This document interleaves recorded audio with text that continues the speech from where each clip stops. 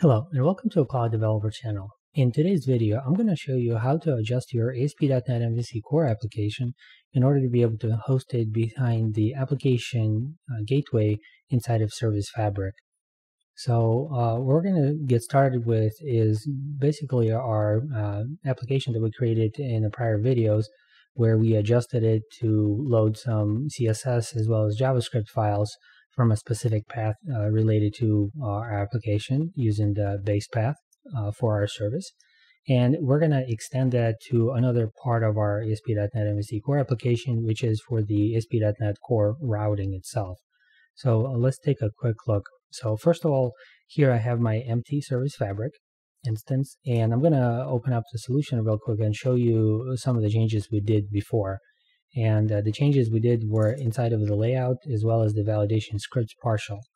And the changes were specifically around being able to get the stateless service context instance, and then get the absolute path for our application, which is basically the SF context application / SF context.ui. So if we were to add that path to our URL, we would actually be able to start getting this content. Otherwise, if you try to access it through the browser, then your application would actually be able to serve those set of files there.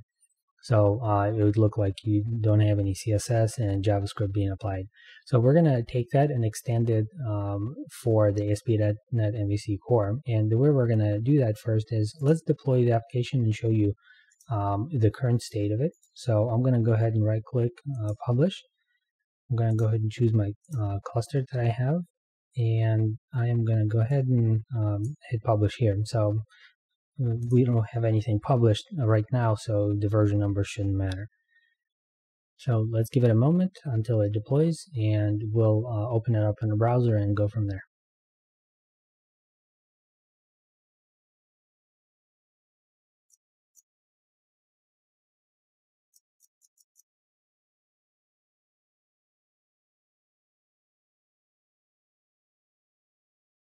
Okay, as you can see, the application got deployed. So if we try to actually navigate to this link right here, we should be able to see our application, and you'll notice that there is no images being shown here, and that is because of that change we did to the CSS and JavaScript. So, and the reason for it is because we're actually accessing the URL directly to the instance node instead of going through the application proxy. So, or application gateway. So let's actually do that right now. So we're going to go to our application gateway, and we're just going to change that to go to our SF context.ui application, and let's navigate to that. And as you can see now that we're accessing it through the gateway itself, we get our CSS as well as JavaScript. However, if you notice when I hover over home on the bottom of the screen, it actually shows me a different URL as well as the about and the context pages. So if I click on them, it actually takes me to a different URL that doesn't exist from my application gateway perspective. So in order to actually fix this, we need to adjust our routing in our ASP.NET MVC Core application itself. So let's go ahead and do that real quick. And the place where you would do this is actually inside of the startup CS file. And in here, what we're going to want to do is within the configure method, we're going to go ahead and add another variable here, and that's going to be called base path, just like we did in our view. And then what we're going to do is we're going to need to first get a reference to the context object that has information about our application service itself. So in here, we have the iApplication Builder interface. So through this interface, we should be able to get to the services that are available within this application. So if we go app.applicationservices.getService, and in this case, we're going to call stateless service context, and we're going to go ahead and import that namespace. And then we're going to then do a question mark here just in case there's a null that gets returned, so it doesn't actually set to any value. And then we're going to obtain the actual path. So the path is obtained by actually going through the service name .absolute path. So this actually gets us the specific name of our service, which would be SF Contacts Application / SF Contacts.ui. Now, the thing with routing is that it actually doesn't like to be started with /. So what we're going to do is we're going to actually trim that from our base path if it's not null. So the way we're going to do that is base path equals base path question mark dot substring, and then we're just going to start with 1. Basically, it's going to skip the first character and give me the rest of the string. So now that we have that path, we should be able to actually leverage that. And in order to make this work in ASP.NET MVC Core, the way I found to do this is you basically just copy this default route, and I'll call this app gateway default. And I'm going to just concatenate the values in here. So string concat, we're going to give it base path, comma, and then we're going to actually add a / in here, and we're going to go ahead and close out the parentheses. So this is actually enough for us to be able to make the routing work in our application. So let's test this out real quick by publishing a new version. And I'm going to go over here, change it to version .4, hit save, and hit publish. So after a little bit, this will actually redeploy our application, and then I'll be able to show you the results of this. So let's take a look.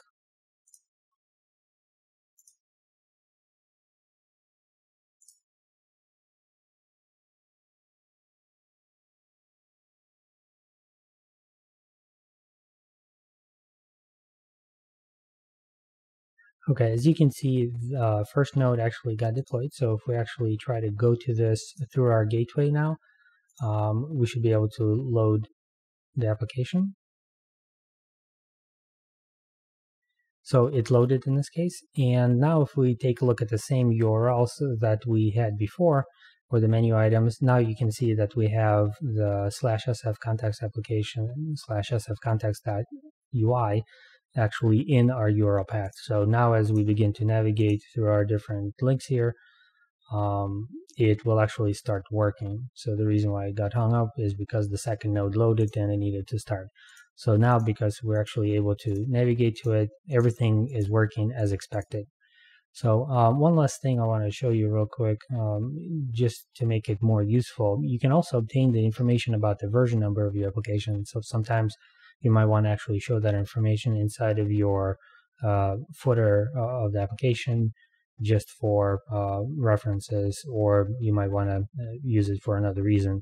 So the way to actually do that, if we go back to our application, let's open up the shared layout file, and let's find the footer, and I'll go ahead and remove this name of our application and replace it with the value that I want. So the first value actually I want to show is the machine where this this application is hosted on. So we'll go to environment.machine name, put a dash, and then here what we're going to do is we're going to reference the service context that we imported before, which is the same class we just used to obtain the base path as well. And we're just going to use this property here, and we'll go dot code package activation context dot, and if you look for version, there's a property called code package version, and that's all you need to actually obtain the package version of your service. So, and also what I'm going to add here is, actually I'm going to add a V just to indicate that's a version, and then at the end I'm going to also add a date timestamp. Now, depending on how you want to develop your application, if you do want to show the date timestamp, you might want to do it in universal time or localize it to the end user itself. But in this particular case, for demo purposes, I'm just going to output the current time that is on the server itself. So I'll go ahead and save this, right click and publish once again. I'll go ahead and change the version number once more, and go ahead and publish it now. So as soon as it begins publishing, we'll be able to actually see it through the same process, that it's actually bringing down the node and bringing up the other, well, bringing up the node and then bringing down the other node as well, because we have two instances running. And you'll also notice that if I start actually refreshing on this page here, right now it doesn't have the version number. If I hit refresh, once it actually begins to deploy our application, we should be able to start seeing the content load.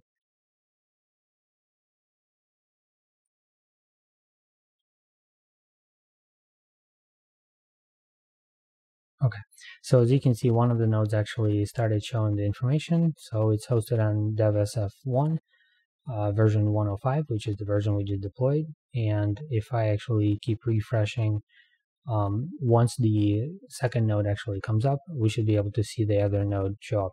And that's the beauty of the application gateway, is it makes it appear as though everything ended up being seamless to the end user. And in fact, it was pretty seamless with some minor delays as the application instance actually starts up. So as you can see now, we actually show dev SF3. And if we keep refreshing now that both nodes are actually up and running, you can actually see that we're routing between the two nodes. So for troubleshooting purposes, or maybe for your dev environment, this might actually be useful information to have, as well as being able to actually now fully utilize your normal ASP.NET MVC routing to be able to host this application in such a way where you can deploy it with very little interruption to your end users. So hopefully this was useful. And in the future video, what I'm going to show you is how do you actually load balance the traffic, because if you notice, I'm actually always navigating to the same service fabric node. Now you can have scenarios where that particular node goes down and all of a sudden you're not able to actually even reach the application gateway service itself. So I'm going to show you how to set up a very easy load balancer without using an external appliance. You basically can use a feature of Windows called network load balancing to be able to facilitate the routing and load distribution between all of the nodes in your service fabric. So look out for that video in the future. If you have any comments or questions, go ahead and leave your comments in the comment section below. If you enjoyed this content, feel free to like and subscribe to the channel, and I will talk to you next time.